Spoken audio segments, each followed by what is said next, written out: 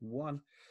Right, welcome to the Fit and Fabulous podcast with myself, Greg Farrell, and my co-host, Gillian Davis. How are you doing, everyone?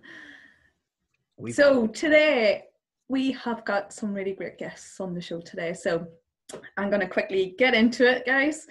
We've got Cliff and Marta Wilde, who know a whole host of stuff. We're probably talking everything from functional medicine to health to mindset to the whole gamut, guys. I reckon there's a lot. So I'm going to send it over to you, Cliff and Marta Wilde. Thanks for coming in. Thanks for joining us today. And I'd like to kick off with, who are you? And basically give us a little bit of background about where you came from and how you're doing what you're doing now. Yeah. So that's a big one. I know that's a big one, isn't it? We could just what spend we're going to do is a day talking about it. I'm going to start. It'll take me about 3 minutes to get everything done. And then you can listen to Marta for the rest of the podcast. So no. Yes, we are Cliff and Marta. We run something called the ARA method, which essentially stands for Awareness, Responsibility and Action. I'm sure we'll talk about it a little bit later. We essentially come from, well, arguably the same place every other human did, but from a point of view of we've been on a journey. Marta's journey was a lot more emotional, and my journey was a lot more physical. And I've had anything from, being born with 64 degrees curve in my spine, to autoimmune disease, to brain tumor, to meningitis, to several different things physically, to being sitting here symptom medication free for the last 10 years, which is pretty cool. And then Marta's is much more emotional. Like I said, hers was more panic attacks and depression related things, which then in turn had its own knock on to energy issues and fatigue issues. And, Marta lived in the centre of London at one point, and her commute was like 15 minutes across a very nice part of London and had to stop and had a rest in the middle. So we've both been, I suppose, for our own journeys of not getting the answers we wanted from the people that we went to. And that kind of led us on this journey now of where we've now helped people in 25 different countries to essentially find themselves, find their place within themselves, I suppose is the best way to put it. Because so many people are, aware of things and how they can be different, but they just don't know how. And so my job is the physical side of rewiring the human body, and Marta's job is the rewiring of the mind. So that's essentially where we come from and what we do.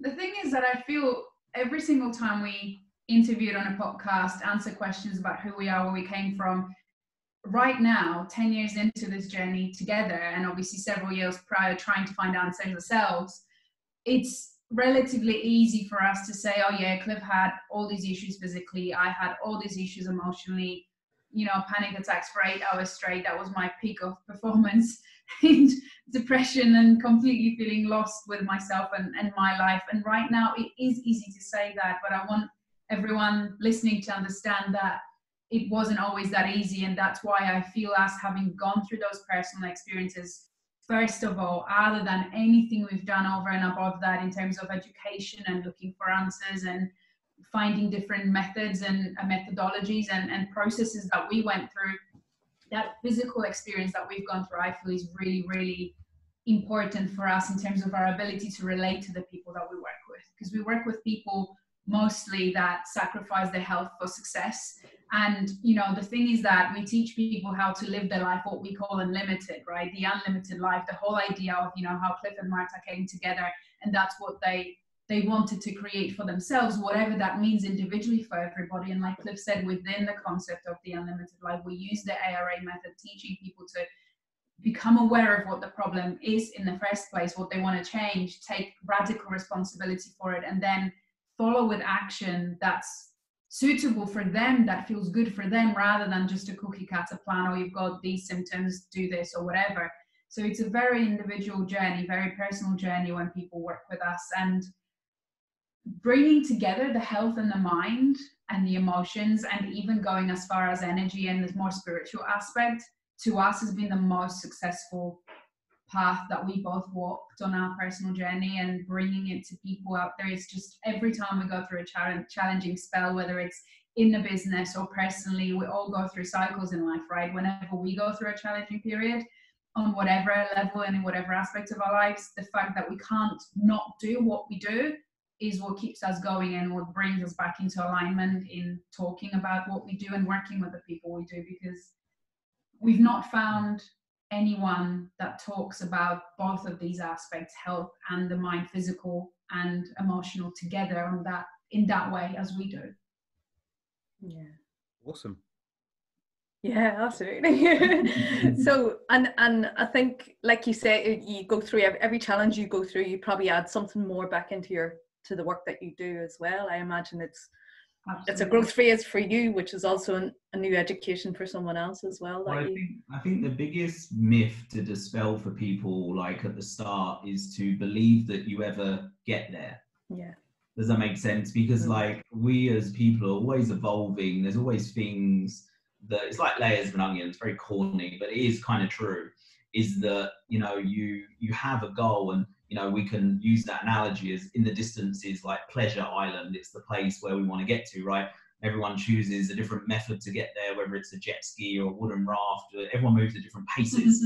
But inevitably, as you get closer and you get more clarity of what Pleasure Island is, your brain has this ability to contextualize and make things, oh, well, hang on a minute, maybe it could be even better. So all of a sudden, before you realize, you end up at what was your Pleasure Island a year ago, and you turn up and it's now Pain Island.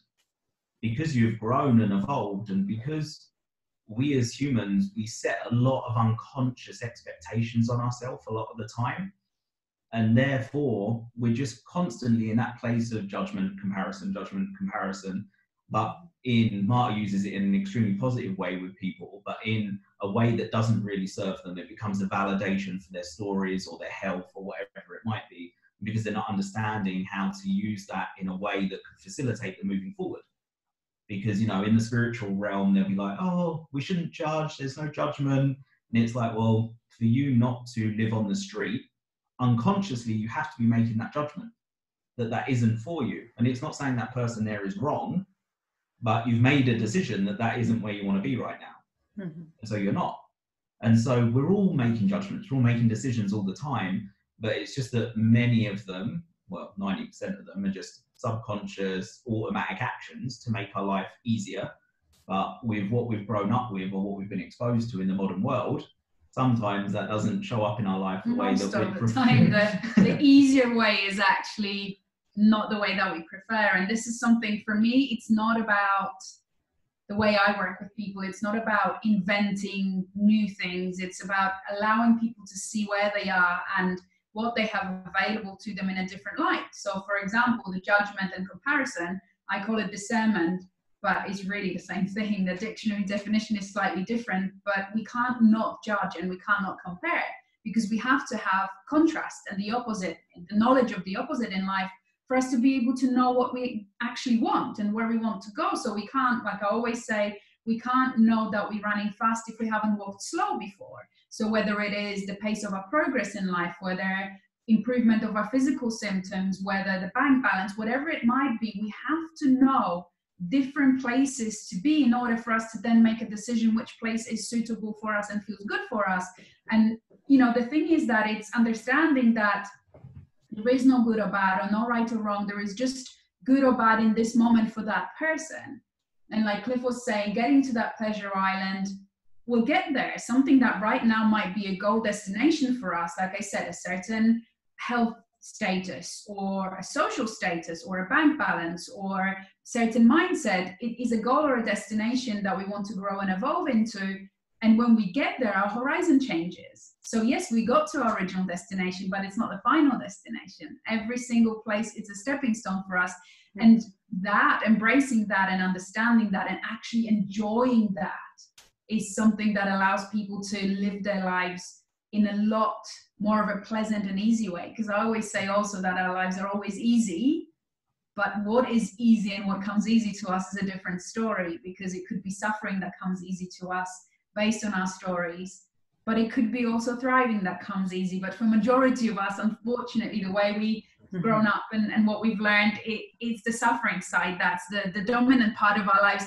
But at the same time, it is a stimulus. If someone chooses to do something about their lives, becomes aware, and then takes responsibility, it's a springboard to change, to action, to having different results. Because if we didn't know that we're not in a place we don't want to be, we couldn't possibly want to be somewhere else, right? So I'm getting all philosophical here, but that's what I adore doing with our guys. It's not giving them a magic formula and a magic prescription for happiness or whatever.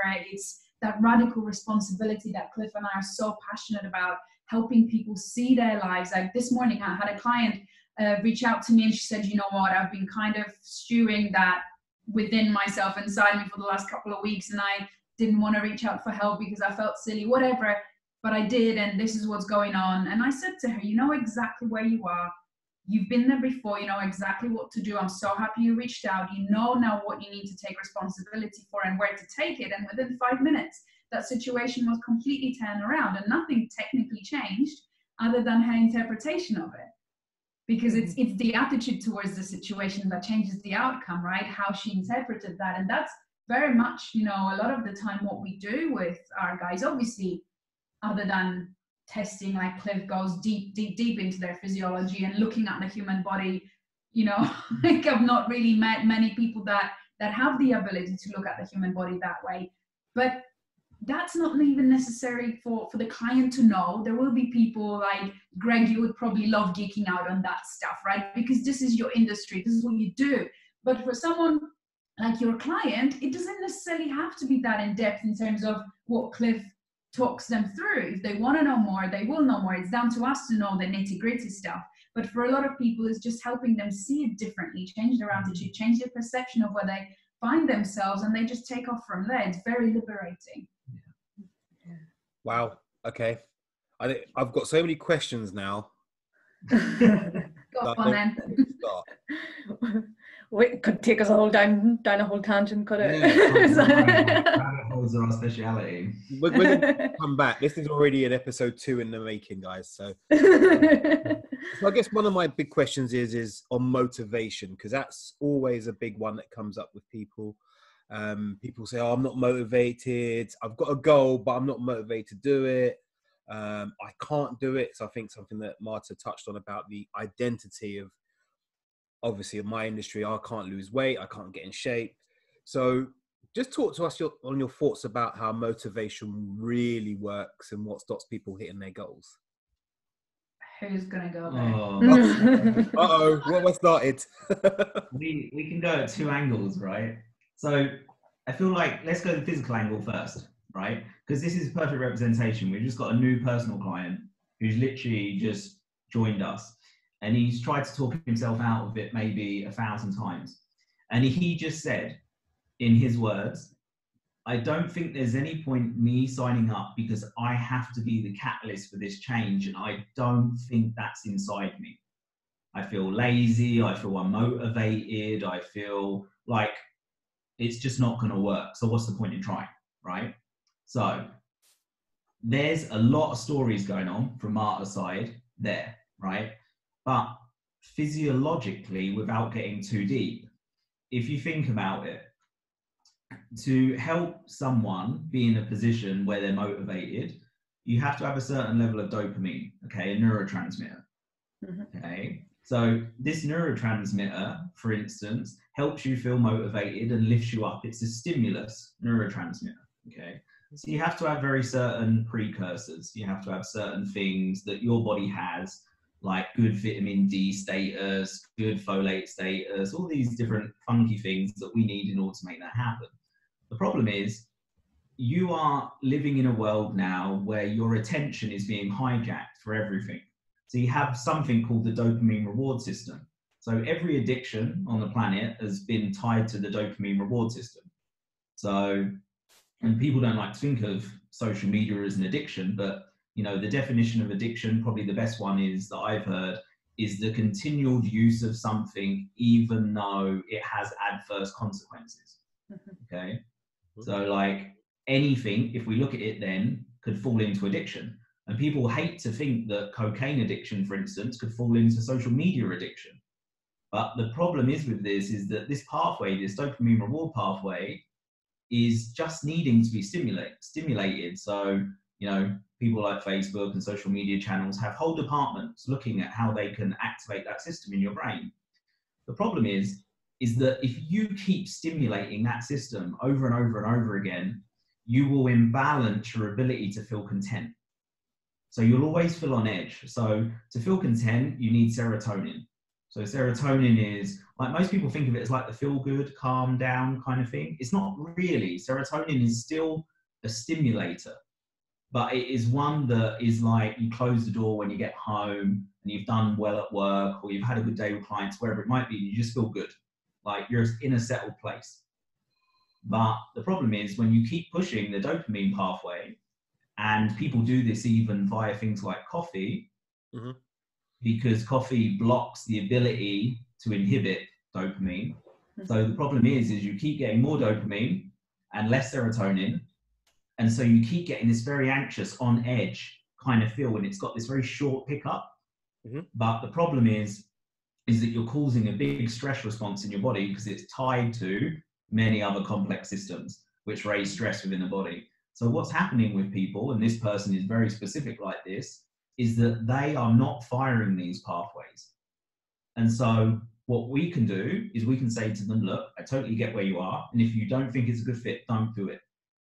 But have you explored this, this, this, and this? If you haven't, there's possibility we can make this work. But if you have, then okay, it's not that thing and everything's cool. And then it's just stories, which is more Marta's side. So I could go a lot deeper on that, but essentially what I'm saying is for people to be motivated and to have get up and go, they need to have very certain biochemical processes working in their body. And nowadays, unfortunately, with social media, with the Western world, with everyone fighting for your attention, what's happening is you're getting a very imbalanced signaling, which is then throwing out many other pathways for that person to ever feel like they're doing enough.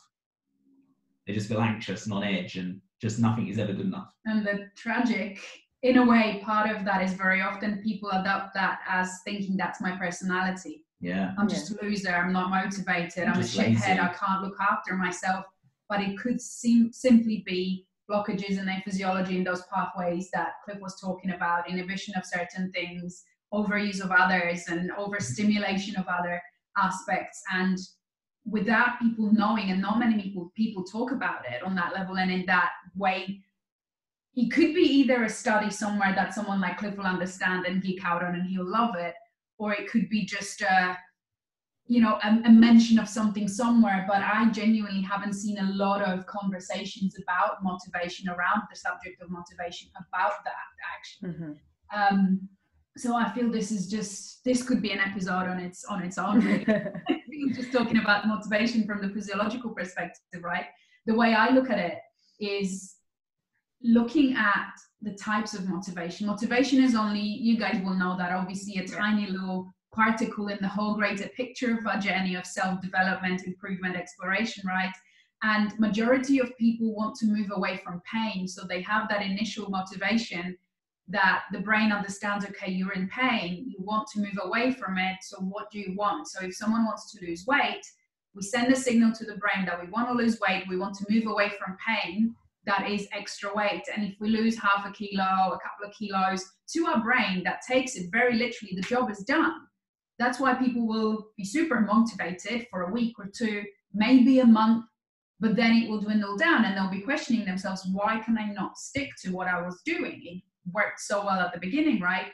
We don't have a greater picture, we don't have a greater purpose other than moving away from pain as humans most of the time. So the job of us as coaches, people that work with people in order to get them from A to B on the path of improvement of whatever area of their lives, is very important to understand that motivation away from pain is not necessarily a bad thing. It could be a spark plug in someone's journey, but it will run out and burn out really quickly.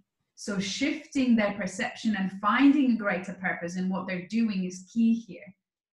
So when they actually have a greater purpose, like being healthy in their retirement, during their retirement or something like that. They might only be in their 30s or 40s right now. But if the greater purpose for them is to be not just lighter, not just look nicer, you know, in the dress on someone's wedding day in 2 months, whatever, but there is a greater purpose to it, whatever it might be for that person. And that's part of the exploration of us and what we do with people and you guys as well, in terms of helping them find that greater purpose, what it actually is, because it will be there for everybody. But because of what Cliff was talking about physiologically and the stimulation of the pain receptors and pathways in our body by social media, news, governments, politics, everything around us in the Western world, we're not even used to that awareness that it could be something different. There could be a greater purpose to what we do. So helping our clients to explore that and see it shifts that motivation from away from pain towards pleasure or something greater than they originally anticipated. And looking at their stories as well in terms of what they grew up with. And again, like with Cliff's physiology rabbit hole, this could be my more of a mindset and emotional rabbit hole, where if someone's, let's use an overweight person as an example, they want to lose weight and the first thing will be moving away from pain, right? They will lose a little bit of weight. Very often the motivation will dwindle down and burn out and kind of disappear into the thin air. So we're helping them find a greater purpose, right? But if we don't look at their stories, what being overweight actually means to them, still, even that motivation towards a greater purpose is never going to take them the whole way. Because if someone, for example, grew up in a family of overweight people, grandparents, parents, siblings, everyone was overweight, and deep down they tell themselves a story that I just can't lose weight because everyone in my family has always been overweight, they have to fit in within that tribe, within that community of their family. And by losing weight and being toned and slim and lean, that doesn't fit in to that family values and unconscious values, right? That's initially is not going to be conscious thing. So helping people explore as to really why deep down they believe they have to be overweight, because there will be a connection always, every time. If someone is in a certain situation, be it in debt, be it overweight, having a disease, whatever it might be, where they don't want to be anymore, but they're there right now, there's going to be a story of some sort that this is a place for them to be at this moment in time. So going a little bit deeper, exploring that and being able to navigate them down the path of self-exploration and going, okay, I might be overweight, I don't like that, but I'm going to explore curiously rather than belittling themselves, invalidating themselves, feeling horrible. That's the usual path, right? We can't uncover those stories there, because when we're being horrible to ourselves, when we continue to put ourselves down, we're going to shut down any road down to our subconscious, because we just want to protect ourselves and our identity. So it's just knowing that if we are in a certain place in our life with whatever issue it is that we're facing that we want to change, there will be a reason why we're there in the first place. So then it's finding, for that person that we use an example of fitting in with their family, of everyone being overweight, is finding a different connection to their tribe, to their family, to their community, that they don't have to connect and fit in to that environment based on their body weight, for example. And that's where the fun begins, because being able to show someone how to do it and allow them to, we always just hold the flashlight. That's what we always say. The person takes the steps. So to be able to do that, it's just, I'm just getting tingles and chills. That's the most rewarding thing, to see a person actually embrace that, realize these things themselves, and then do something about it and change it, is just amazing. So just for a starting point then, for someone new to you, do you tend to, because we know, like, you know, there's always, you can't do the physical without the mental side of it. Like, we know that ourselves, there's always some sort of emotions or feelings that's got to be unearthed as part of that journey. But whenever you're first starting out with someone new, do you tend to go with the physical side first, or do you start with the mental side? So, you know what I mean? Because someone's coming to you that could be, depending on where their situation is, how vulnerable maybe they're feeling at that moment, you know, it's The honest answer is we just decide at the time after conversation. Yeah, case by case. Yeah. The thing is with it, the ideal scenario is we do both at the same time, right? But humans not being that open to doing both things at the same time because they're generally overwhelmed and in panic by the time they get to our door. Not panic, but they're not in a great place. So the thing is that it's really making a judgment call of who's going to serve them best at the time without overwhelming them. Because if someone comes in a lot of fear and they're quite shut down and there's a lot going on from emotionally, talking to me about their biochemistry is about their worst nightmare. It's things they will dream about, right? So the thing is with it is that I can do the very simple things and just say, look, we're not looking for any miracles here. I just want you to eat some more green leafy vegetables or cruciferous vegetables or some good quality fats or some consistent protein. I can do that very basic bit. Why Marta can start helping them just stop from closing down. Because the biggest thing that will stop people failing is keeping their, what we call their prefrontal cortex online. If you can't do that, then success with a client is nearly out the door, because prefrontal cortex is what regulates decision making. And so it gives context to everything. So the thing is, when you have someone responsible for the interpretation, right? Exactly. So if you are in a position where you're in a lot of fret, you have a lot of cortisol and other neurotransmitters, inflammatory cytokines that get exposed to your prefrontal cortex. What will happen is it will shut that prefrontal cortex off. So it goes down to layer 1 of the brain, which is automatic. Survival, right? Survival. So then you're talking to someone who is never going to listen. It doesn't matter how good their intention is, how much they want to change consciously or anything. If we can't lift them out of that state, that's where obviously deep breathing, mindfulness, calming down the nervous system, all these things are such useful tools. If we can't do that with someone, then honestly, their likelihood of change long term is very, very little, because we just won't get any access. And the automatic response that they're feeling is so much stronger than any of us can get hold of, because they've experienced it maybe for 20, 30, 40, 50 years. Yeah. Wow. Yeah, and I can imagine that, I suppose on a case by case, it probably decides how long you need to work with someone as well, because it could, you're probably talking at least 6 months maybe for most. Would that for be the majority of people, it is at least 6 months. The thing is that people can, when we address their physiology specifically at the beginning and help them raise their awareness that they can have a different outcome in life, it's a matter of weeks. Yeah, they're ready. However, they will obviously get improvement of symptoms and just a different outlook on their life. However, it's like someone going to the gym for the first time. If they have a decent induction, a decent program written, within a few weeks, they'll be like, holy shit, what happened, right? Newbies gains. It's the same thing. It's then helping people over the bridge of change, as I call it, where they get to understand that those initial improvements is just a boost for them to keep going. And yes, their body is changing. Yes, their mindset is changing. However, we've had people that required a minimum of 18 months because some of their pathways physiologically were so shut down, numb, receptors completely blocked, all sorts of stuff going on where they just literally couldn't function. So it's about going slow. Yes, they'll get that initial improvement. Yes, they get that breathing space to keep going, but it sometimes takes a relatively long time. However, if someone suffered for 10, 15 years, is 18 months or 2 years really that long? Yeah. Well, and the thing is with it, you said it perfectly. Like we have a client at the moment who's been struggling with autoimmune disease and depression 15 years.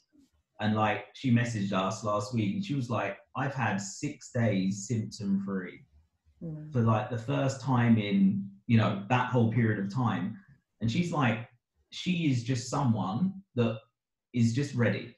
When you've got to a point where you've looked for so many different answers, you've looked for so many different things that are going on, and she just couldn't find that answer. So when she turned up at our door, it was just a point of readiness. Yeah. And so whatever we were going to tell her or speak to her about, she was just like a sponge. And she was just at a point of readiness. So it's not necessarily a typical result, but it is an example of how quickly someone can shift, even though they've been in this story for such a long period of time.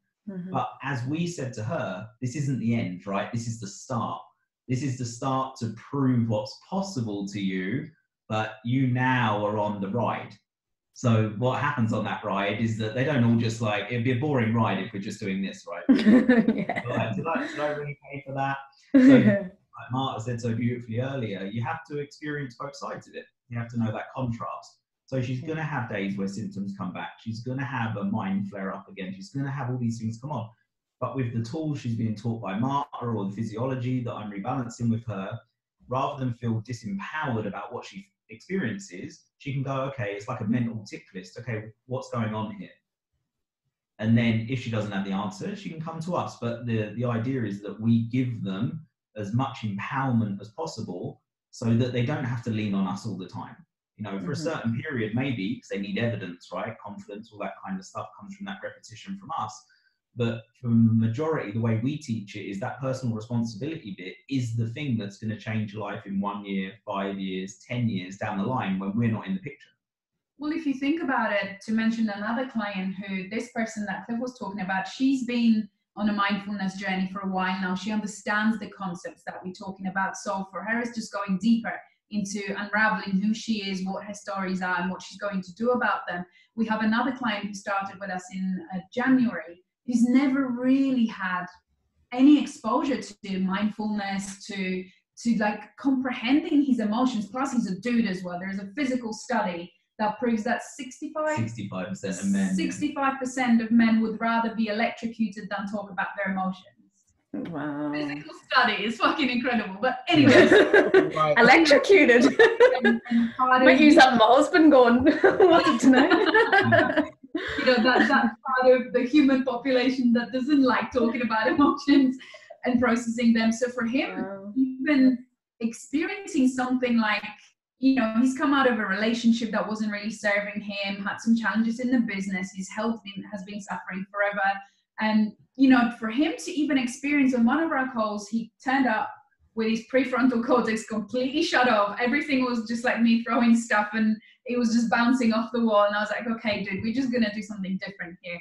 Very quick mini meditation over a couple of minutes, literally some deep breathing. And his stress level from 8 out of 10 went down to 4 out of 10 within literally 2 minutes, right? So the next question from me was like, but is it going to last? Well, how long will you allow for it to last? Yeah. So even allowing people to understand that it's down to them to take that responsibility, that it's not my magic dust that I sprinkled over him that made it go down from 8 to 4. I might have said some words and told him how to breathe, but he did it and he can do it again. So it's not, the question isn't how long will it last, it's what am I going to do next time it happens. Mm-hmm. Absolutely. Oh, wow. There's so many questions in my head. Right, I'm going to just switch lanes for a second, just to give my brain a rest. Because it's all too emotional for me being a man. You know, I can't handle it.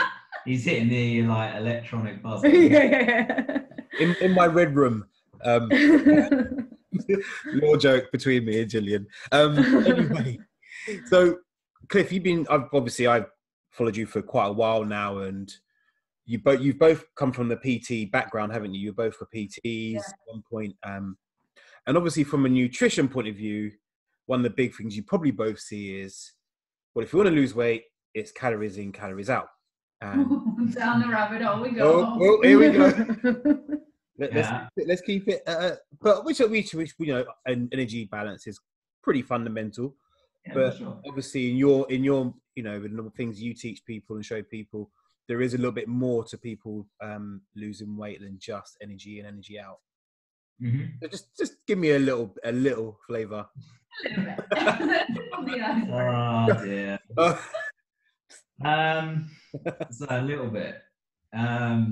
Okay. So if we think about like calories in, calories out as a concept, right? Most people, you know, listening to this or watching it won't really know what the true measurement of a calorie is, right? About heating and yada, yada, yada. So the thing is with it... exploding. Yeah, exactly. The thing is with it is that energy balance absolutely plays a role. We understand this, right? If someone's eating 10,000 calories from a piece of cake a day and they're not moving and they're high stress, their body's not going to work well for them. Do you see what I mean? But I feel what we've kind of missed is context. And the reason we've done this is because it's much easier. And the way the human brain works is we love absolutes, right? So it's much easier to say, well, if you're in a calorie deficit, you will lose weight, right? That's just the easiest way to do it.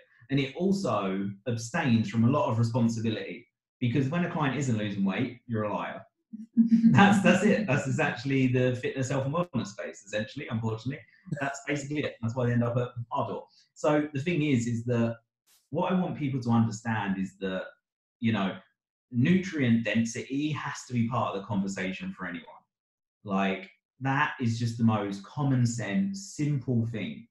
And, for me, when I have clients that have binged eaten because of emotional things or whatever it might be for such a long period of time, telling them that 20% of their calories can come from whatever they want a day doesn't seem like the cleverest emotional choice I can give them. Yeah. Right? And so then if they have health issues going on, we could segue into the gut, for instance. If they have health issues going on, they're not absorbing properly, maybe there's dysbiosis, imbalanced bacteria, yeast, fungal issues, that are potentially going on for a person. The way they process that food is not all the same. Mm-hmm. Just by saying someone has a certain amount of calories, misses maybe about 20 processes and assuming a lot. And this is why we get ourselves into a lot of issues. Just because you eat food doesn't mean you absorb it, right?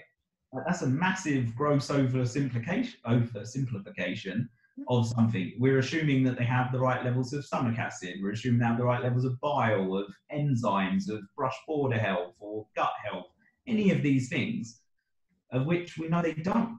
So the problem is not to say everyone's not well and that they should get rid of calories and thinking like this, but it's also not to simplify it. But I think the problem is, and I don't want to be hard on the industry here, is most people just don't have the knowledge that's required to explain it deeper than that level. I'm talking to sports nutritionists here a lot of the time, because they'll love protein synthesis, and we can talk about mTOR all day and the amount of, all these different amino acids we need to make these things happen. It's all sexy, but it means nothing if the person has cell dysfunction, if they have inflammation going on. So I think people get lost in the things they feel the most comfortable with. Sports scientists find that in, protein synthesis, for instance. In the spiritual realm, they find that in some elusive thing, and other people find it in their thing. And I think the most important thing to do with someone is to treat them like an individual.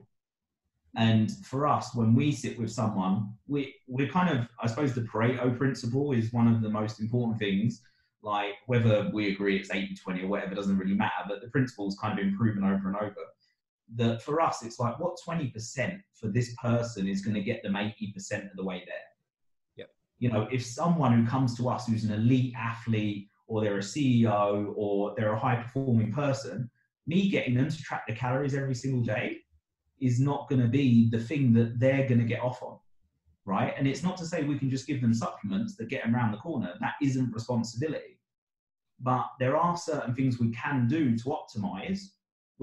If you want someone to control their calories, just correct their circadian rhythm. Honestly, to probably 60-70% of people's overeating is purely because of how messed up their circadian rhythm is. Because they didn't get enough sleep. Well, yeah. So one part of it is the sleep, right? But what we know about circadian rhythm is it resets and sets many of your hormonal pathways. Mm-hmm. So the thing is with it, if you think of leptin and ghrelin, hunger and, satiety hormones, they're all regulated by these on-off switches. And we can go really, really deep, even to in the cell, where we know that circadian rhythm switches a lot of these things on and off as well. So the thing is with it, is what we're having here is we're having people have more and more disturbed sleep patterns. So, you've got the 5 a.m. club and you know, the don't go to bed hustler club and all the people in the middle. Netflix, but let's just say this is a normal person who goes to work for 8-10 hours a day, right? The issue is they come home, they have children, they have things to do, they've got commitments, and then they want to like calm down. And their way of calming down is scrolling on their phone. I say calming down, it's distracting, but they think it's calming down. So it's like scrolling on their phone or watching TV for a few hours or whatever it might be. It's just not engaging their brain. The problem is the amount of effect that's having on them with regards to then getting a good quality sleep and then resetting themselves. You know, most of them are not going to bed till 11, 12, 1 o'clock, which is already causing big issues. And then they're getting up early. And so we're not going through full cycles, and therefore they're not resetting these in super important rhythms. You know, I could talk about circadian rhythm forever because it's, you know, such an important thing. So for me, yes, I don't think people are stupid. You see what I mean? Like if you say to someone, look, do you realize you're overeating? Okay, first there comes denial because they don't want to be seen as that person, right? So we always go into denial because it feels threatening.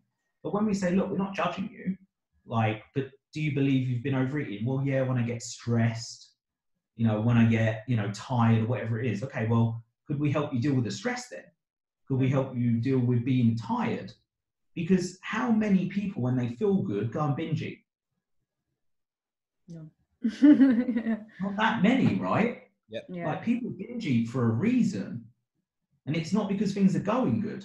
They don't just go, oh, I feel amazing, I'm going to go and eat 7 chocolate bars. Unless I go to Nando's, then Yes. that But you see what I mean? Like the thing is with it is that, you know, you can be in a position, people could argue, no, I feel good when I drink. And I'm like, well, no, you probably don't. You're probably worried about being rejected, so you just drink to fit in. That's a different question, right? So the thing is that I feel there's so much more we could talk about that calories just doesn't really cover. And I think if people could understand why they're stressed and address these things, make simple steps towards it, and they can sort out their circadian rhythm, just ensuring they get, for a guy, 7 to 8 hours sleep, 6 to 8 in the summer, and then for a woman, normally 7 to 9, generally about an hour more to reset a lady, because you girls are a little bit more complex than guys. Just hormonal Special is the word, isn't it? Yes, but the truth is, your cycles, your hormonal systems, all this kind of stuff, the resetting of them are, you know, more complex. There's more things to be considered. So the thing is with it is that these things get to be honoured. Do you see what I mean? But you've got a lifestyle now in the Western world that doesn't really make people believe that it's possible. So you've got all these people just like fighting to do something all the time. So, you know, that's keeping it very surface level of like why I don't think calories are the only thing, but I could go a lot deeper. And I think one aspect of it as well is because there's not enough physical activity. There's a lot of mental activity during the day or in the evening, but there's not a lot of physical. So you know, that's part of the rebalancing, I think, as well, is to actually get our muscles to be doing things. So it's, you know, getting those anabolic hormones kicked up, you know. Like sedentary, people who are sedentary, it kills more people than people who smoke at the moment, right? Yeah. So the thing is with it is that we all know smoking's bad, but apparently sitting on our ass watching, you know, God knows how many hours of TV every night is okay because we need a rest. But the issue is, you know, pretty much one of the biggest indicators of how healthy someone's going to be later in life is how much muscle mass they've retained, right? So it's not to say that everyone should go out weight training, but to be physical, to move your body, whether it's body weight, whether it's yoga, whether it's Pilates or something like this, is going to, in 20, 30 years, and that's the hardest part of this game, because it's delayed gratification. That's why people don't stop smoking, right? So like, oh, I didn't get cancer after 1 cigarette. So the thing is that this delayed gratification has to be practiced every day, because we live in a world of just constant instant gratification, right? I want something, oh, I can Google it, or I want something, I can Amazon Prime it, or do you see what I mean? Like it can happen so fast. Everyone thinks, oh, I'll think about that later. And then later comes and then they're like, oh, I've got a disease. Well, if you think about, we can use my mum as a perfect example. She wasn't really ready to, because she's too close, she's family, but she wasn't really ready to take on board our advice fully for years. And my dad passed away 3 years ago now. And after he died, I think she started thinking about herself and her health differently. And within the first 6 to 10 months, she just deteriorated massively. And my parents weren't really close anyway, so it's not because she's lost her soulmate. It was more because she's lost the purpose of looking after him. They lived together, but practically separate, but she still did look after him. So it was giving her something to do, because she's been retired for over 10, close to 15 years now. And after my dad passed away, clearly that purpose wasn't there anymore. So she became even more sedentary, started just spending more and more time on her laptop playing games or like watching sports. You know, it was stimulating mentally, but there was practically zero mobility, zero movement, and her food was all over the place. She wasn't really eating that much. And she came to us in July last year asking questions, and I said, look, if you're ready to take responsibility, I'm happy to play the coach role here, but we need to separate the daughter and the coach or a mentor role here. And she's actually really good at it. She's very logical because she's an engineer. So that was really easy. But I said to her, we're not looking for a monster here. We're not looking for some, you know, parasite that's sitting here or something that's eating away at you, whatever. There is a possibility of infections. But once we tested her, there was nothing like that. She was almost expecting for us to drop a bomb on her and say, look, that's it. And once we deal with that, you'll be fine. And I said, where you find yourself right now is not a result of one thing. It's years of not looking after yourself. So if you're ready and in a position when you can take responsibility for taking smaller steps, but consistently over a longer period of time, you'll turn that ship around and you will feel different. And 6 months later, 7 maybe now, she's 25 kilos lighter. Like, it's insane. And all she did obviously go through some protocols and realigned her physiology with Cliff, but nothing really complicated. But she's evened out her meal times, started drinking more water, and started going for walks. Honestly, I shit you not, she's not going to the gym, she's not running. She's 67. Yeah. Do you see what I mean? Like, you know, like people say, this is not towards your mum, but people say old dogs and new tricks, right? Yeah. So, but my point is there is never a point where we're not ready. Like, or we can't be ready, or we can't make that decision. Like, how many people just say, oh, it's just a part of getting older? Like, as soon as someone says that in the room, I'm the first one who goes, that's bullshit. Like, I can't help but say it out loud. Yeah. Because when we've helped people come out of some of the most terrible positions you can imagine quite late in life, it's just not true.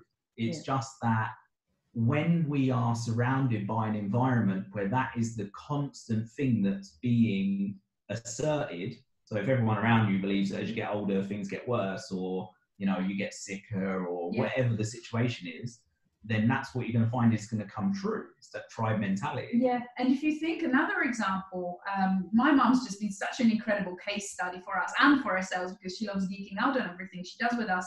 But if you think about it, we got her from pre-diabetic to like perfect blood glucose, and it took a few months because of her habits, and she still smokes, but she stopped adding sugar to her drinks and things like that just out of her own will, which was amazing. So we got her down to really nice level blood glucose levels, which she's been measuring her fasted blood glucose levels for weeks now. And she picked something up, some sort of food poisoning, didn't feel well, her stomach started hurting, and the blood glucose just shot up straight after that. And it's been quite high for the last 2-3 weeks now. And her stomach's been hurting. So we've been investigating a little bit more, going a bit deeper. There's likely something that we need to remove because she probably picked something up through that food poisoning. And if you think about it, if she went to the doctor now, they'll tell her she's pre-diabetic. But is she really? Her body is under more stress, something's going on in her gut, blood glucose is elevated, but it's nothing to do with being pre-diabetic. So just paying attention to things like that even, and understanding that it's not just one black and white answer, and it's investigating a little bit more into our clients' history, into looking what's going on with their lives outside of just what they come to you with. It's zooming out and going higher up and looking from a bird's eye view perspective at the entire environment as well. It just gives you so much more to work with. Yeah. And you know, the key thing is about keeping it simple, right? Like, if you can, I generally find, and there's so much research on blood glucose management, if you can get someone to balance their blood glucose management, you will have a different person within a few weeks. Yeah. Like, we now know about hyperglycemia, so too much blood glucose, right? So people talk about it in the blood, but what people don't talk about is hyperglycemia with regards to what it gets exposed to the gut lining. So what you have here is when you have too much blood glucose and it's getting into the gut, you have a nervous system in your gut called the enteric nervous system. Too much glucose of these exposed to the enteric nerve cells will essentially completely dysregulate your thoughts. Yeah, because what will happen is it will basically, via the enteric nervous system, go via the vagus nerve to the brain. And this is why pretty much everyone you see with depression, anxiety also have gut issues. And literally, like, I've got one lady at the moment who just sent me all her blood glucose data over for the last week. And, like, you know, she's waking up with fasted blood glucoses of 7s and 8s. Shit. And, like, the thing is that, you know, to give you an idea, like, great ranges for me are somewhere between 4.4 and 4.9. Like, these are kind of numbers I'm looking for people. Optimal ranges, not doctor's ranges necessarily. And, like, when I said to her, like, how do you feel? She's like, my brain's foggy, I've got no energy. And it's like, well, that's kind of obvious. Because if you're exposing your body, we're not even talking about in the, the inability of insulin at this point. If we're talking about what you're battering your gut with, you're going to have less enzyme activity, less ability to absorb nutrients, you're going to deplete yourself of B vitamins, all of these things for energy pathways. So it doesn't even need to be difficult.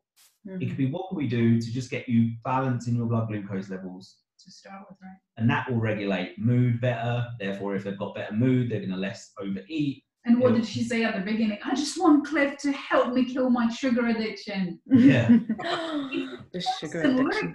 It's like a self-fulfilling prophecy. Once you get yourself locked up in it, if you don't have the understanding of what's going on and what to do with it, you just keep going. Mm. So it's then again turning the ship and shifting the loop to something that serves you more. Yeah. Well, that's an interesting point, though, Marta. And when Cliff mentioned it before, I've got clients who are the classic line is, well, you know, I'm perimenopausal, so that's it. I'm going to get bigger and all that kind of stuff. But then when I look, they're sat in the pub with all of their kind of perimenopausal mates saying the same thing. And I'm like, well, of course, that's going to happen if you're invested in that thing. That's the tribe, right? That's the belief in the tribe. Well, and also, like, you know, like, I get so many people who come to me in menopause. It's just like, it's the most overdone thing I think ever, apart from PMS. And the thing is that might annoy a lot of people because they have horrendous menopause or PMS, but genuinely it's not that difficult to correct. But the thing is that you can't get away from it. If you have, let's say, too much blood glucose, and then you have too little, right? We regulate it very tightly in the blood. What is the thing that keeps blood glucose up?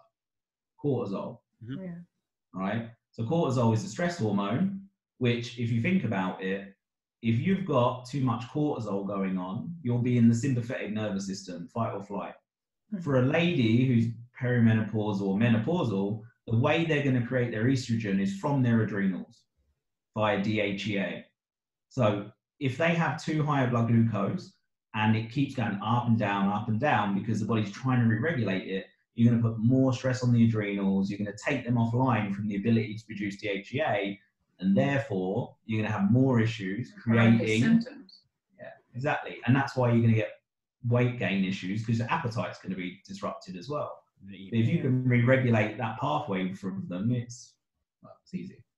We've had women that for some it was probably not what they actually wanted, but after a few months working with us, when their periods have already stopped, they started again.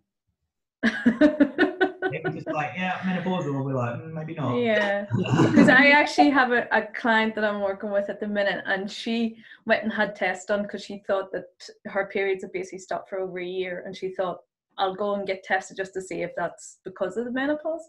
But she was told no. But she does travel a lot. She does have a very high-powered job. She does have, which it is going to change soon. So I'm kind of waiting for her to tell me that that's going to kick back in soon. So, but I'll talk to her. Like, just, every day I read something, or I read a study, or I, hear from a client or whatever, and you never get bored of hearing how amazing the human body is. Like, if you give it a chance, like, it is insane. Like, even I was reading a study before I came on this call, literally talking about people talk about cancer, for instance, being genetic a lot of the time, and it's almost like we can do nothing about it past these therapies. And so what we now understand is pivotal to cancer is the ability for cells to proliferate. Okay, so this is where medications come in order to stop this kind of stuff happening. But the other side of that is the nucleus in the cell, where these, cells are being replicated and these signals. But what we now know is, if, for instance, the mitochondria, which are like the batteries of the cell, can be re-regulated and they're healthy, which provide energy to the nucleus, then actually the cells that then get produced are not more tumor cells. And so, without getting too much into the science of it, like, people need to understand that they've got so much more control of what their body's doing and what the outcomes are, rather than, like, especially because something like cancer, I know we're talking about that, but it's such a scary word for so many people. It's almost like the end. Like, it's a matter of time rather than if you can get better. And, I think if people could really, from today, take home that they've got so much more power over their mind, their emotions, their physical body of what's happening, rather than just believing that it's happening to them, then if they could do that, then, they'd feel much better about it, more content, easier. Because, from what we know about genetics, it's arguable, but 20 to 30%, is decided by genetics. And if anyone was going to be screwed by now, it was me, right? Like, with all the things that I've had, it shouldn't be me.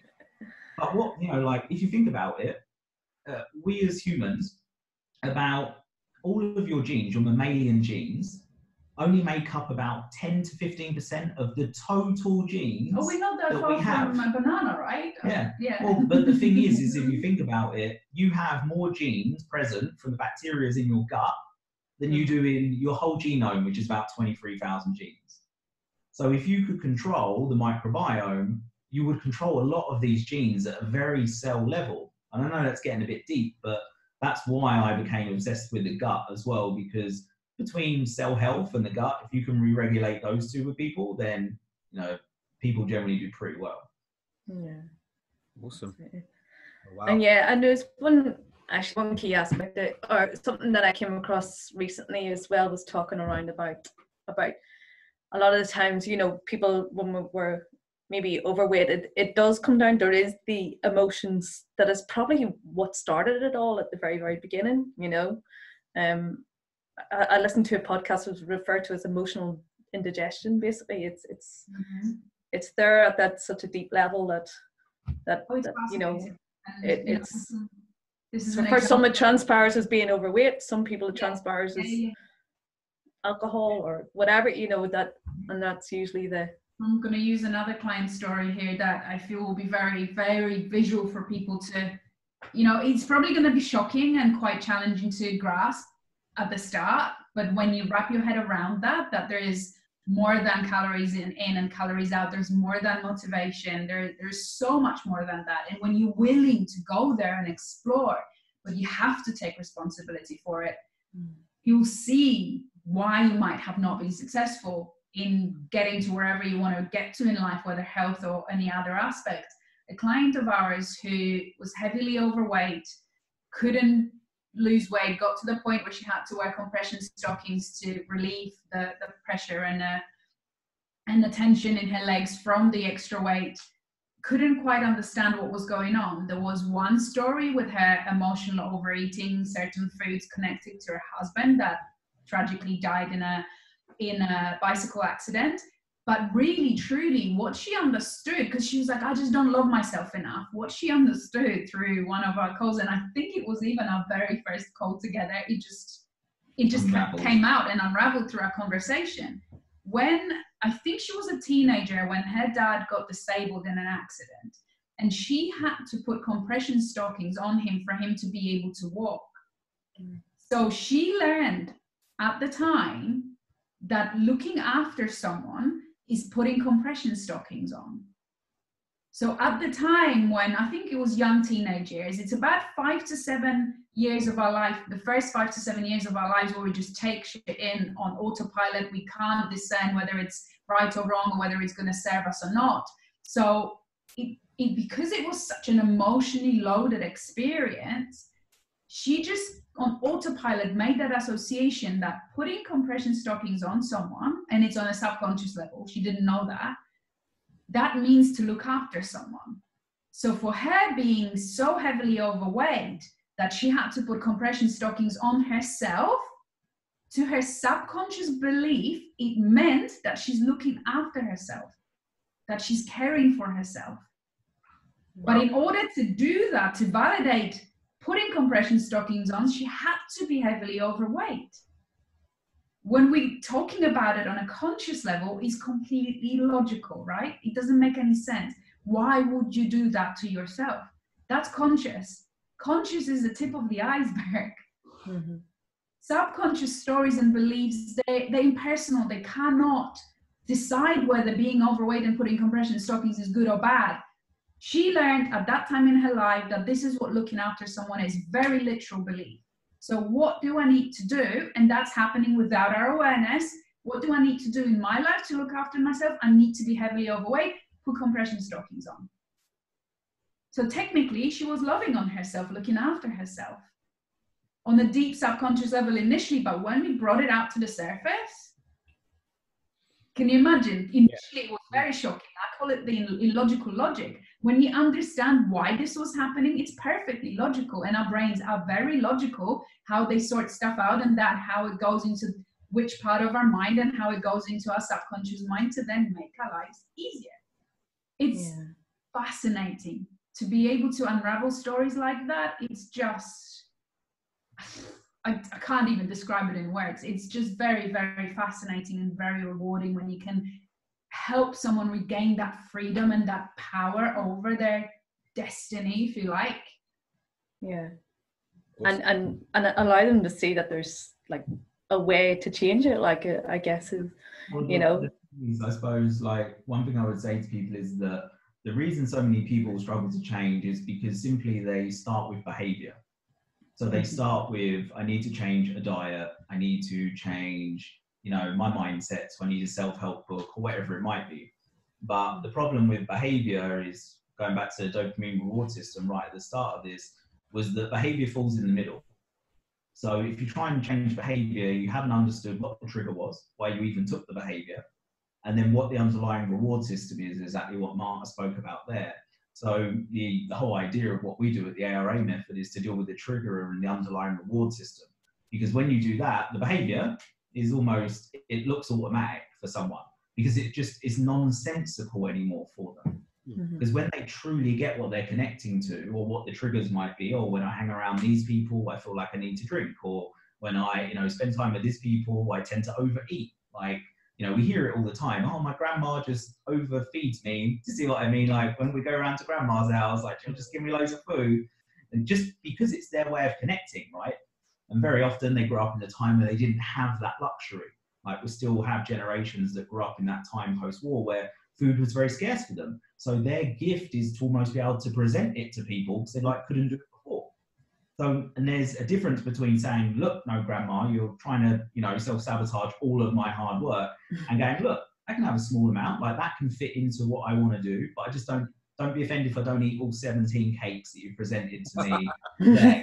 You know what I mean? Like it's understanding the middle ground. And when you're empowered because you understand the triggers and the underlying reward system, you can just be much more matter of fact about it. And you don't necessarily worry what other people think because you know it's not about you. Like that's really it. You know, when you've made a decision, and so many of your clients and ours will be the same, you make a decision, you're like, right, this is the time, I'm going to change. Like your chance to validate that change is going to come thick and fast. You know, you're going to go out with friends and you'll be like, oh, it's just one piece of cake, that won't hurt. It's like, yeah, say that song with celiac.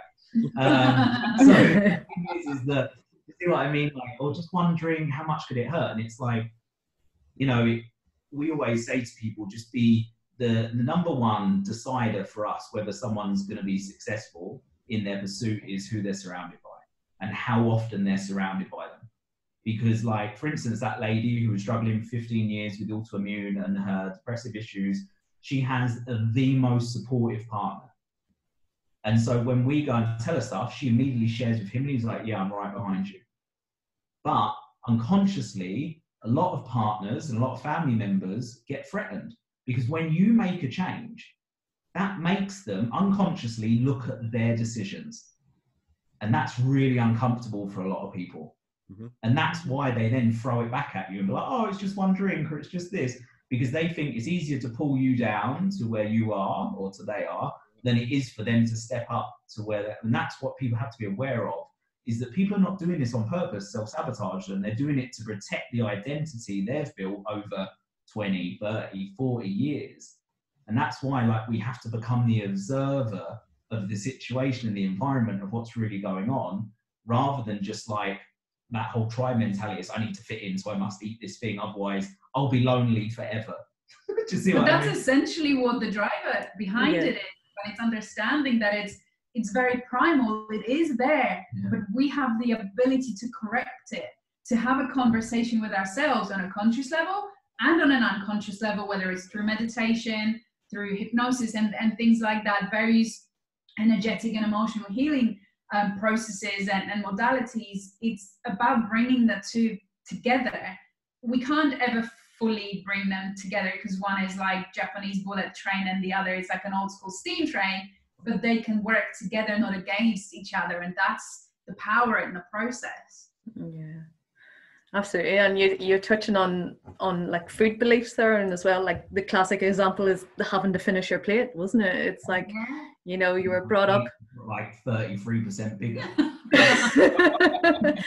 But it was like, it was either your mother's love for you to feed you, you know, that was her role, and it almost like validated your mother's role, I suppose, that you finished it. That was. Well, you don't get dessert unless you finished the food that you're stuffed with. So you're already stuffed, you can't eat any more, but if you don't finish it, you're not going to get dessert. Always room for ice cream. Just melts, doesn't it? Doesn't it? Oh, awesome. We've been an hour and 12 minutes, guys. Like, I mean, I could sit. I don't know. We could just keep going, right? We love it. Yeah, I'm all over. This is me. I'm like, I love this.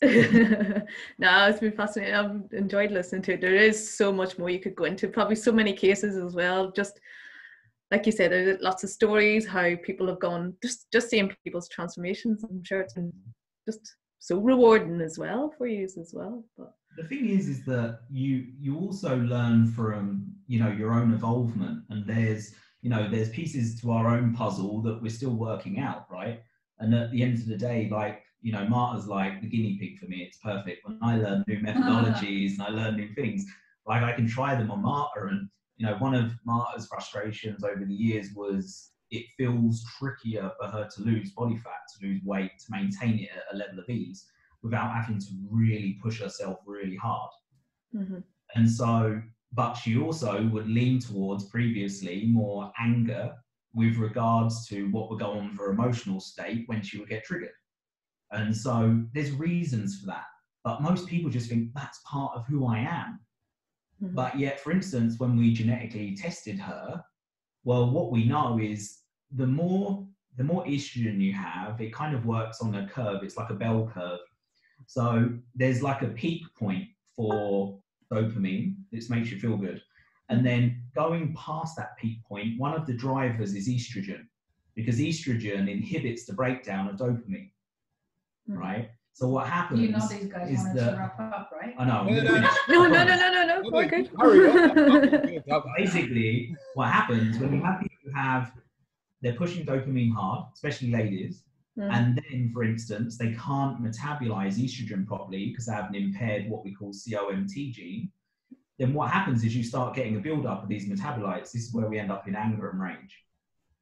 And so, for instance, but also you can't metabolize estrogen, which means then progesterone, estrogen imbalances all start to happen. And someone like Marta, for instance, becomes disillusioned because she's moving her body, she's tracking her calories, she's doing all these things, but yet the physical result isn't necessarily there.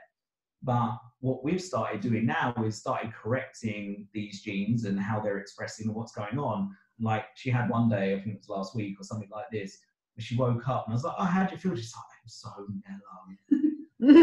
I'm like, right, you okay? I don't know what's happening. But because for so many years, because this impairment in this gene essentially means you don't metabolize stress neurotransmitters very well.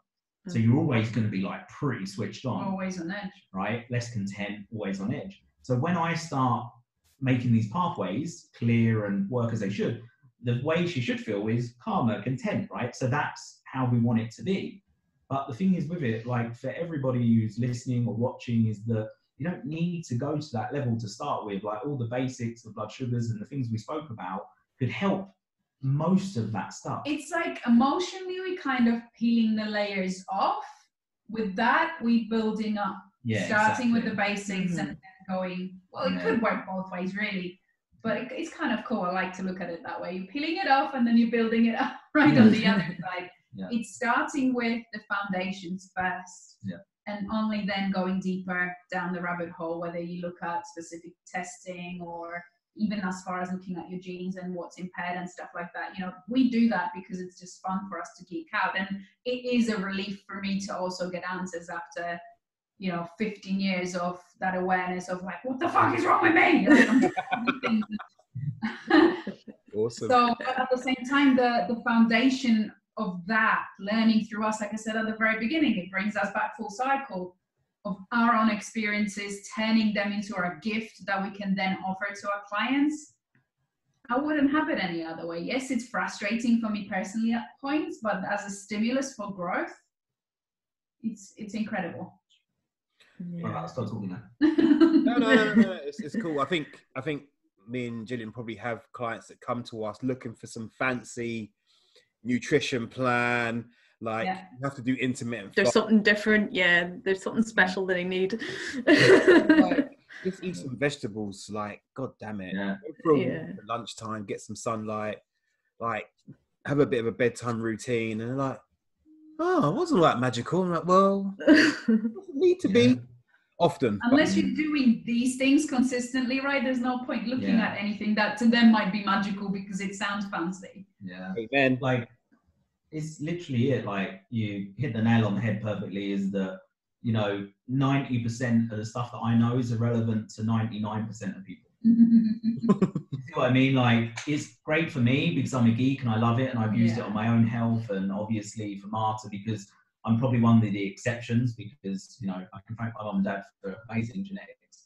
And so the thing is that, I've been my own practice, but, you've said it perfectly. If people were just more mindful, if they were just, taking some time to breathe a few times a day, get some sunlight, hydrate themselves, eat vegetables, like, most of us would be in a much, much better place. But again, it's practicing that delayed gratification, right? It's just, it doesn't feel sexy enough. Yeah. There's no instant result to it, is there? Yeah.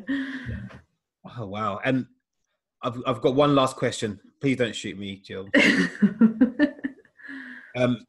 Cliff, your thoughts on intermittent fasting, specifically for women trying to lose weight? Because it seems to be the new one on the block. Like, we've kind of gone from Atkins to in it's now Atkins. That's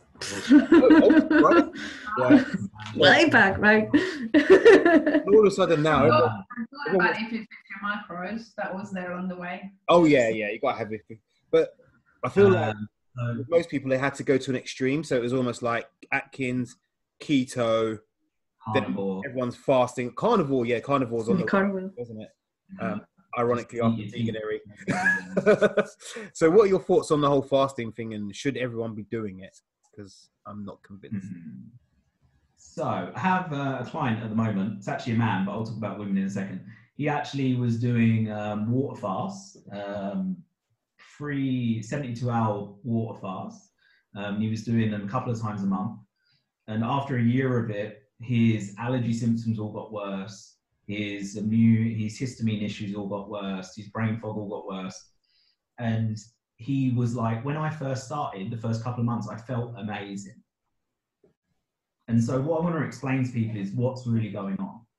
Is that, yes, what we know from the studies is that intermittent fasting, so time-restricted eating, essentially, has a lot of benefits to it, but we all do it already. So some of us do 8 hours, some of us do 10 hours, some do 12, because you don't wake up out of habit and eat during the night very often, right? So if your last meal's at 8 o'clock and you don't eat another one till 8, then you've done 12 hours, right?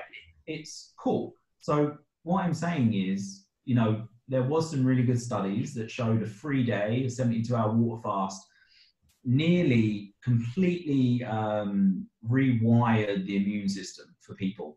And this study has been cited everywhere, right? About the benefits of time-restricted eating, all this kind of stuff. And there's definitely benefits. But in the wrong person, at the wrong time, when you haven't got the basics nailed, it could potentially be a nightmare for someone. Because if we think of, we store our fat-soluble toxins in fat tissue, right? Adipose tissue. So when you do a fast, you go hypocalorific, so low calorie. So that's the first thing, the first point of detoxification. And bear in mind, there's at least 3. So the first point is liberation from the tissue. So we pull things out of the tissue, metabolize it into the bloodstream. We then have to be able to get it from the bloodstream into the cell to be detoxified. In the cell, there's at least 2 phases of detoxification to turn it from fat-soluble toxin to water-soluble. And then we have to get it from the cell to either via the kidneys or via bile into the digestive system. So the biggest problem I find in people is they've got quite a lot of stored stuff in fat tissue, okay? So like, if you look at people, we can see, you know, their self-care issues with regards to the products they're putting on their skin every day.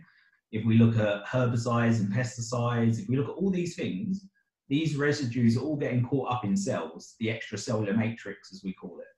And so what happens is, when you go into this hypercalorific state and you don't have the ability to go through these detoxification pathways, which, you know, most should be able to get it in the cell, and most should be able to detoxify it through the first phase, unless you've got fibromyalgia or chronic fatigue or something like this, where that phase gets a little bit messed up. And they'd probably know, because they'd be very sensitive to medications and supplements and stuff like this. But a lot of people, especially ladies, are very slow through stage 2, what we call conjugation, which is breaking down hormones and, you know, allowing it to be turned into a water-soluble toxin. So the problem is, if your stage 1 is at a good speed, but your stage 2 is slow, you create a lot more what we call free radicals. They get pumped out into the bloodstream, aka headaches, nausea, feeling fatigued, all of these kind of side effects that people get when they do fasting to start with. And everyone's just like, yeah, you're just detoxifying. I'm like, no, that's the problem, you're not. Right? And so what I would say is, women, due to the complexity of their cycles and how imbalanced I often see their blood glucose levels are, you've got to remember, fasting, we know, is a stress on the body, because you have to go through something called gluconeogenesis in order to make sure you have enough energy for the brain and all the other things that require it. So that's turning non-glucose molecules into glucose. So you need a good B vitamin status, you need a good zinc status, manganese, magnesium, all of these things. And for me, for a lot of people, the benefit just isn't there. You know, I get it if I've got someone who's, you know, we've got an elite client who's an incredible cyclist, and he feels he performs better in the morning when he goes and does a 4 or 5 hour ride on a more fasted state in his training rides, but he will still have a gel during the ride or something like that. Makes sense. So it's not completely fasted, electrolytes, all that kind of stuff. But I think what's happened with people is they're confusing things, because unless you're just drinking water, even if you're having coffee, you are not fasting, because you still have to metabolize these things via the liver. Even herbal teas. Even herbal teas, because they have to be metabolized via the liver as well. So the thing is that, you know, people fit it to their bias. So they're like, oh, I'm juice fasting. I'm like, well, no, you're not. because people, like, why can't you just say you're having a juice and then you're having a period where you don't eat things like everybody? Like, do you see what I mean? Like, everyone has to tie it to something so it becomes a bit sexier. Yeah. And that's kind of what makes our job more interesting, because when people come to us and I have to then dispel all of these things, untangle it, I'm like, just be consistent. You know, just eat regular meals, get your ass to bed when you should, stop stressing as much, move your body. They're like, oh yeah, someone told me that before. That's the story of I'm my not saying that is like, there aren't people that it can work for. There absolutely is. But in my experience, it works better for men than it does women. But it would never be my go-to when I first ever see a client. Yeah. Knowing what I know about when I test and the things that come up on testing, it would never be the first protocol I do with someone. Yeah, absolutely. And it's almost like as well, like obviously the keto diet is the other one that a lot of people are going on about. Greg always reacts like that. But yeah, and it's the same thing as well. I would always, you know, I guess it's not having carbohydrates, you know, to feed your brain and things like that there. So that's, what's your thoughts on that? All of these methodologies can work if you have the person in the right place that it can work for and it fits their lifestyle. Like, you know, the one thing we know about the ketogenic diet is that if you're going to do it, stay on it. Because what they've done is they've done a lot of studies around the microbiome and the diversity of the microbiome. So we now know it's not about how much of it we have, it's about the diversity of it we have. And one thing we know about the ketogenic diet is it very, very quickly reduces the diversity of the microbiome. So that doesn't have to be a negative as long as you're happy to stay on it for a very long time. Because the people who choose to come off it, that's when they start having problems. Yeah, they just get wrecked afterwards, don't they? They're like, they try to go back to carbs and they're like, oh my God, I feel like I'm dying. Yeah. It's also because they're going to get a temporary insulin resistance as well. Because the thing is that because they're not called for insulin very often, the beta cells in the pancreas are downregulated. So then when they then be like, oh, I've had enough of this diet, it's shit, I'm going to go and eat some cake, they get all the side effects of hyperglycemia, which could be horrendous for people. And that's because obviously the body has to have a time to re-regulate again and catch up and work out what it needs to do. Yeah. And I've heard of that before as well. You know, people that just take gluten out of their diet, if there's no actual real need for it, you know, the same thing, you'll just develop more of an intolerance to it, I suppose. If you try to reintroduce it, would you think the same? Or well, the thing is with it, gluten is an interesting one. I've done a lot of research into gluten because it's been something that's been part of my journey a lot. I would say it's probably not worth getting into the conversation now because I could probably do podcasts on this. But what I would say is that it's a tricky one. It's very tricky. What we do know is that there's a guy called Dr. Fasano, an Italian gastroenterologist, who done some amazing science around gluten, and he was at the forefront of a lot of the leaky gut kind of stuff before it got commercial. And what we do know is that the gliadin in gluten has the ability to cleave the what we call tight junctions apart in the gut lining.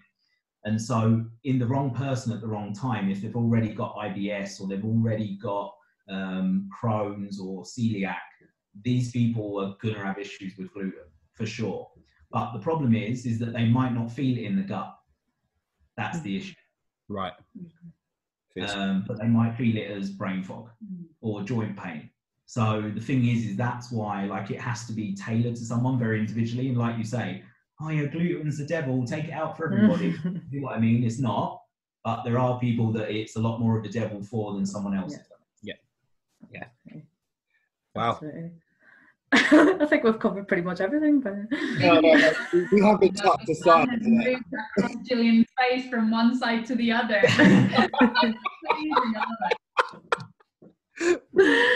I know. I didn't think the sun would come out. Yeah. And some snow. So. But guys, that's been absolutely amazing.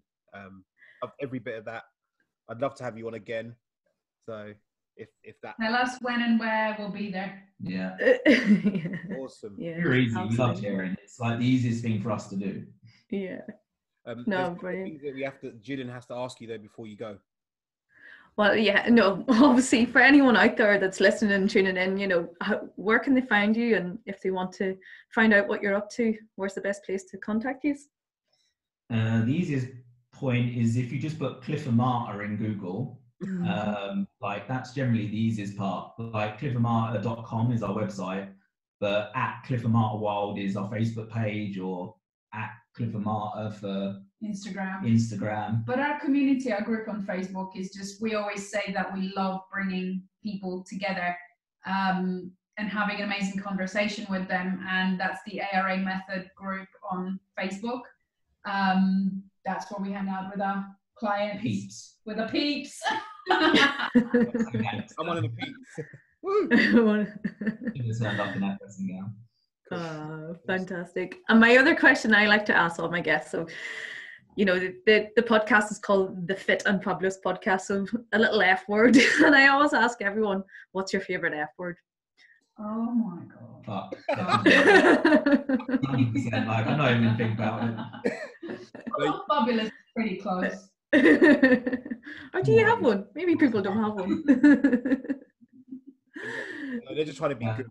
I can see it on Chris' face. He's like, no, I can't say it. I can't. I just can't. I literally lived for a filter for so many years of my life. Like, I can't do it anymore. You had your mouth washed out with soap once by your mother. Yeah, I did. No more. Yeah. Do you know what? I always say that because there is a belief that if someone swears and uses profanities, they don't have much to say. Mm. It's true. It's true.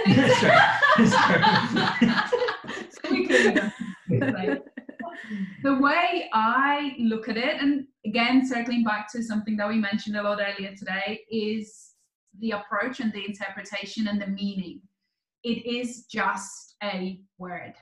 If someone treats fuck as the wrong, bad, inappropriate word, what else do you treat as inappropriate, wrong, or bad that could possibly be stopping you from having the results you want? Because it will then tie into our stories, right? It's just a word that at some point we decided had a negative meaning.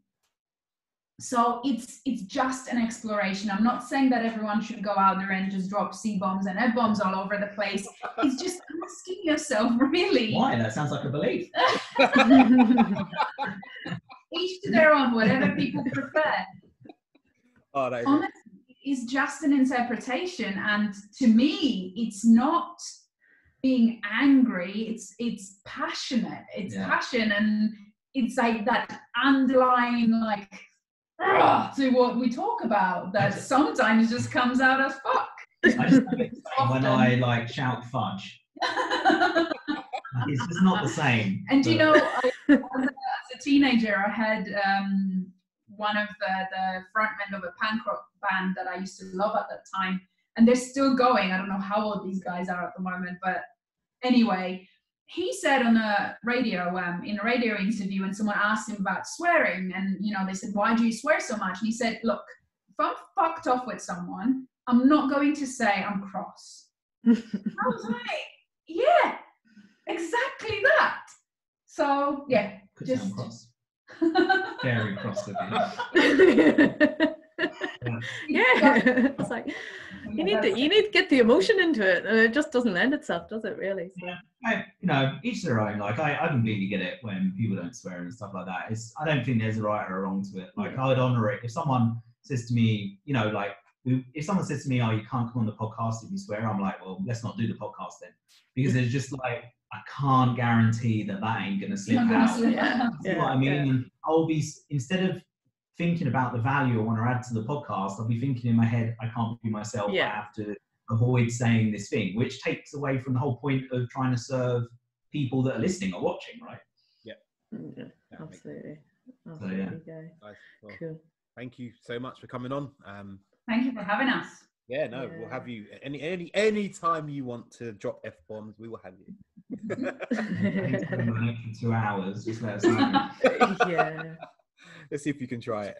Thank you guys. I'm sure Gillian has had a awesome time too. So yeah, thank you very much. And as soon as we get this, we'll get it out to you and share the love. So thank you. Thank you. Absolutely. Thank you so much. Thanks for your time, guys. All right. Appreciate it. See you later, guys. Thank you. Adios. Bye bye.